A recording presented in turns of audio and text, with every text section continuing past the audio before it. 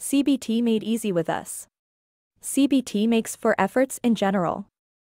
1. Determine the problem. 2. Examine the thoughts, behaviors, emotions associated with these problems. 3. Spot the negative, inaccurate thoughts, behaviors, and emotions. 4. Change the reaction to more objective, realistic, balanced thoughts. More self-awareness and coping skills. In bipolar disorder, we use the following when addressing the depressive symptoms, depressive episodes, with above-mentioned 4 efforts of CBT.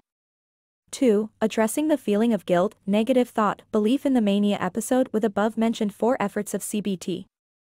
3. Addressing the feeling of losing friends, relationships, job, position, social status, etc., with above-mentioned 4 efforts of CBT.